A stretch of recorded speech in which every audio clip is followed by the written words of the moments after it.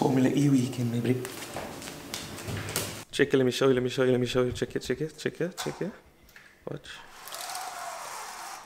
There, my bro. There it is. Well, that's the fan village. That's where we're gonna vibe with the fans and we're gonna chill. And there's the beautiful stadium, bruh. Cape Town is looking sexy today. My word. What beautiful weather. Okay, the clouds is a bit of a concern, but it's fine. It's fine. It's gonna be a good day. Check this out, they sent that do's and don'ts, right? So the do's and don'ts was apparently that you shouldn't bring a professional cameraman. You know, no professional camera. So I'm like, maybe vlog. I still have comments. I said, I'm a vlogger and I have a DSLR camera. Will that be allowed? And then they responded and they said, like, check here, as long as there's no extra lenses and tripod. Check here. And we all know what that means. That basically means, yes sir, you are allowed to bring your camera as long as we don't find your other lenses. I mean, we all know that's what that means. That's what I heard, you know. Oh my gosh. Brush my hair now. Maybe I'll just put the cap on.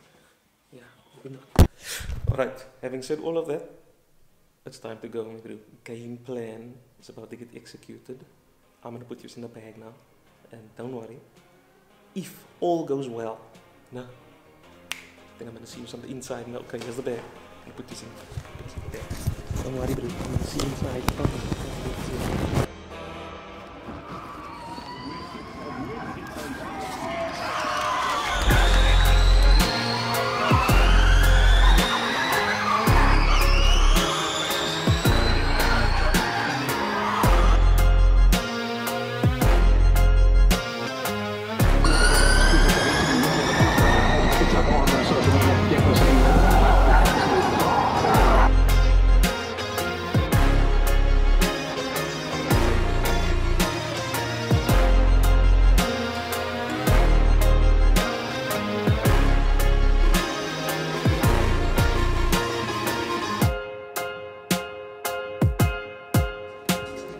I legit didn't think that Cape Town is capable of something like this.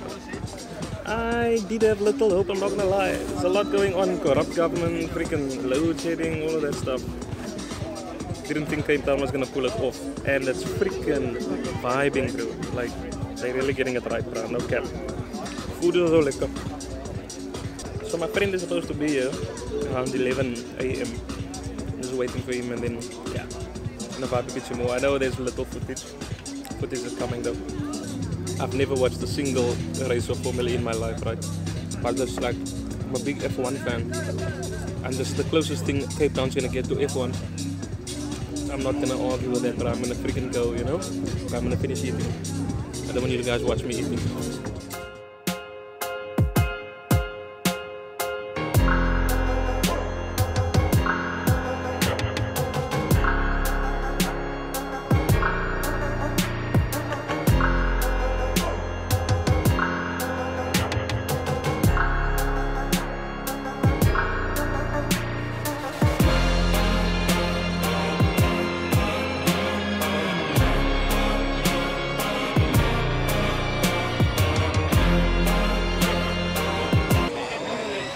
Do you think, like, if you look at this, you know, it's quite like professional.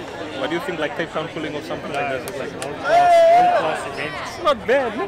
No, I mean they've done well. That's why we can host a Formula 1. Yeah, that will be dope, maybe. Because they were saying that they're surprised that they still make use of the stadium, like that they kept it up and everything. Yeah. So Cape Town is we're capable, bro.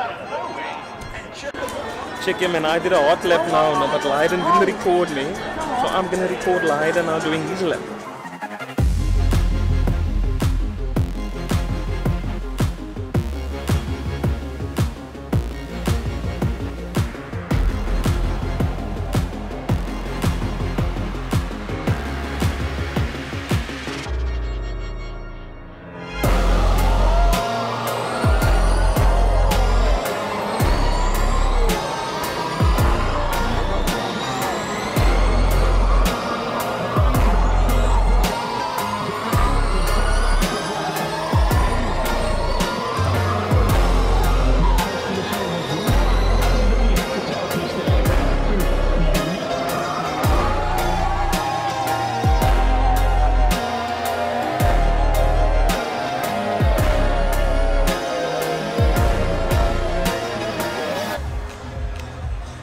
was sick, bruh.